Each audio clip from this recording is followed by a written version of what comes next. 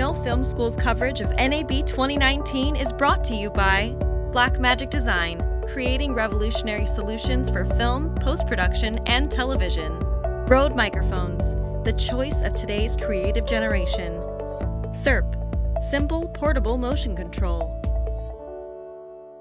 Hi guys, this is Oakley from No Film School. I'm at NAB 2019. I'm here with Mike at Dana Dolly. Mike, thanks for meeting with us. Oh, thanks for having us. Tell us what you guys have that's new or improved or tweaked. Okay, this year we've brought out the customers were asking for a solution for their tripod. If you just want to use your tripod as one of the stands and then, basically a stand on the other end. And we have the Dana Dolly Lite that's finally come to fruition and it's in kits. And we have Dana Dolly #1 over there, and then the eMotimo is the newest. It's a motion control and time-lapse rig for the Dana Dolly system. Very cool. So for Dana Dolly Lite, if people haven't seen it yet or know about it, how much does it weigh? What makes it light? What's it made out of? So the Dana Dolly Lites are a version that's about 3 pounds lighter. Had a lot of customers that were asking us for the time-lapse. They always want to take it out into the woods and stuff like that. Okay. So it's easily transportable. It basically just allows you to use your tripod sticks as one of your stands. So you can either mount it on top of the plate on your head, or you can mount it on your half bowl adapter if you have a Manfrotto or one of those that the ball releases.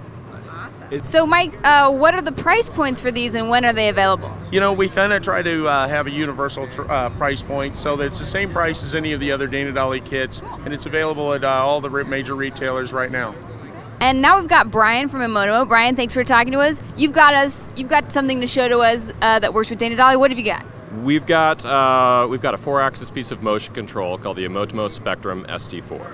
And it's great for adding to a Dana Dolly where you can now do 4-axis automated interviews, which is panning, tilting, sliding, focusing, automated interviews. It's really easy to set those up. Tabletop shooting, we do repeatable visual effects, and we help out with time-lapse. So one of the things that's unique with us is we use a gaming controller for this. A lot of other folks use like a iPad interface or something like that. We think this is superior because we can set up shots faster without ever looking at our hands.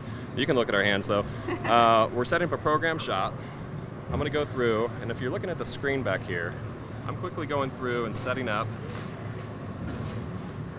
our start point right here. Locking on in my end point right here. Quickly I'm setting up a duration. We'll do a slow automated shot. Maybe it's only 20 seconds from end to end on that. Right about there. My ramp is my eases. I like that about 20% or so. It makes it look like a camera person would shoot rather than robotic. And then it's the simple shots. That's basically it. I head on back to my start, wait for a cue, and we will start that up and let it run. And that'll run for hours until you interrupt it. And it's a great B-cam shot, great C-cam shot for an automated interview.